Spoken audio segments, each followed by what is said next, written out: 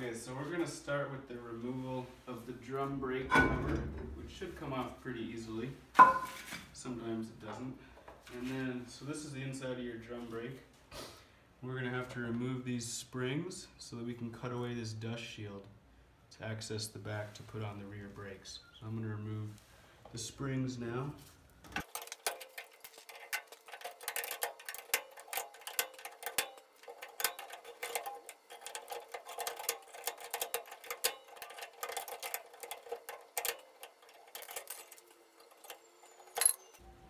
Now we got to remove these 4 bolts that hold the dust shield onto the rear axle.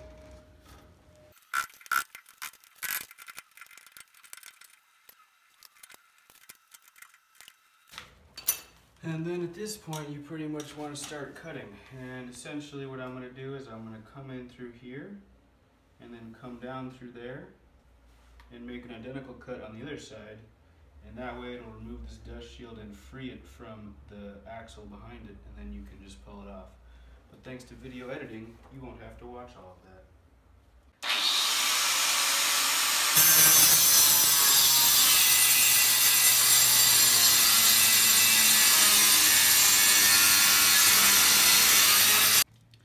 Cut 1 is done. As you can see, you come in right around here, drop down, and eventually I will cut in at one point so that it is removed. But what you do want to be careful of is the back of this is where your rear axle joins to your hub, so you don't really want to cut too far in. So just try to be aware of the depth of your cut and don't overshoot it. Always err on the safe side and double and triple check. And there's the second cut. Okay, so that just about does it for cutting.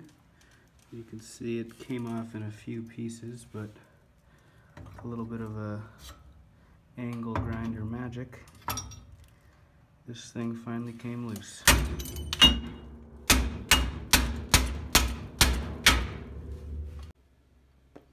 Okay, so now that we have the rear drum brakes and dust shields off, we can start by getting the new calipers on for our rear disc brake conversion. Now these won't just bolt on, you have to get some brackets that will allow you to attach the new calipers. These are made by Futofab and they're billet aluminum, and they're just going to go on these 3 bolt holes and allow you to attach the caliper to the axle. I'm going to put it in this orientation, although you can pick which orientation you want. It requires 3 bolts, which I'm going to use thread lock for.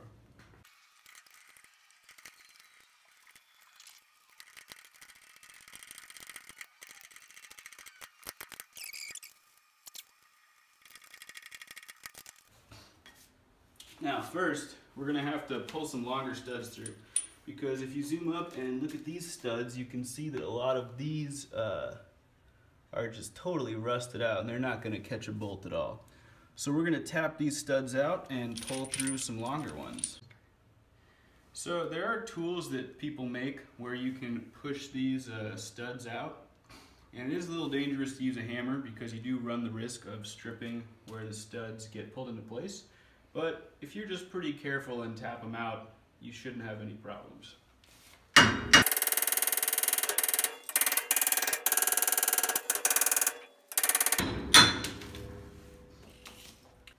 Okay, now we're going to start by pulling our studs through.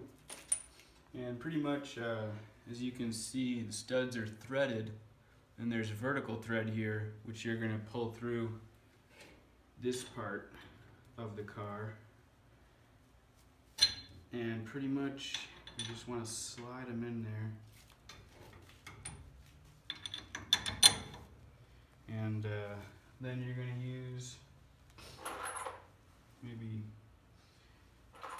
6 to 8 washers and put those on the nut, on the bolt, and then use a nut to pull them through. And what this is going to do is this is just going to pull the back of the stud through the hub. And obviously this is a moving part, so it's going to be hard to get the appropriate amount of torque required to actually pull that through. So a little trick is as we have these nuts in the back, you can use it as a kind of a brace and put something like this between the stud back here. I have the stud back here and a nut over here, almost like a kind of a jamming, like a jam nut, and that way it's not gonna torque the entire thing and give you a lot of negative feedback.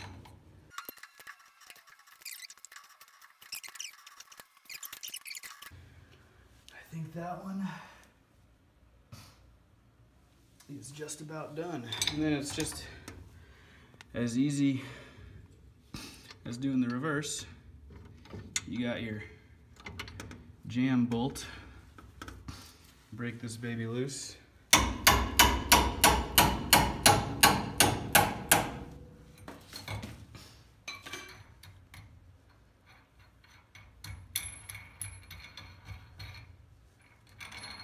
And you have successfully pulled one of 4 studs through. And that's in there now. Okay, so now we got all of our studs pulled through. We got our bracket on, and now it's time to put the rotor on. Now these brakes are from a 1982 to 1983 Nissan 280ZX, but thanks to this caliper bracket, we're able to make the rear disc brake conversion. So you're just gonna want to slide these guys on, and it'll just make things easier if you use one bolt just to keep it in place while you're doing the rest of your work.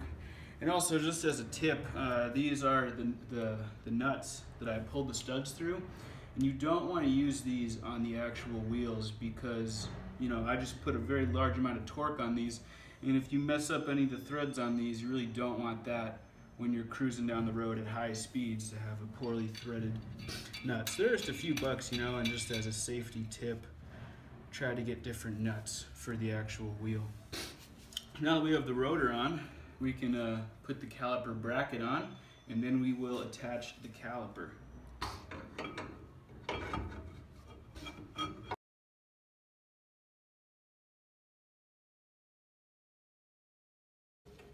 And again, I'm just going to around 40 foot-pounds just by feel.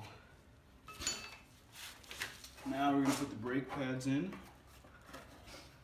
and try not to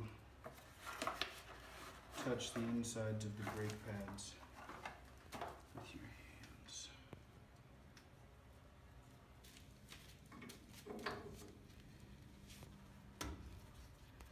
We got one.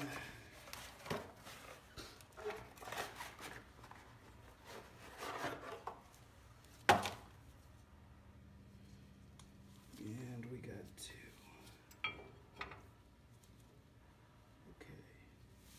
Now we can put the caliper itself on, and that's just going to be these 2 bolts right here.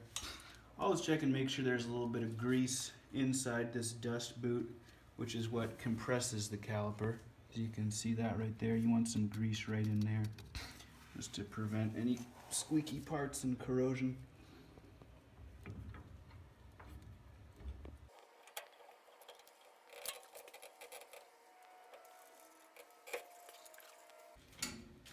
Okay, so now you got the caliper on, you got the pads on, you got the rotor on, wheel is spinning, caliper's in contact, and that's good for the rear disc brake conversion. And you know, you always get a little bit of a grime and grease or whatever, so always use brake clean before you actually start the rotor going, because dirty brakes are bad brakes.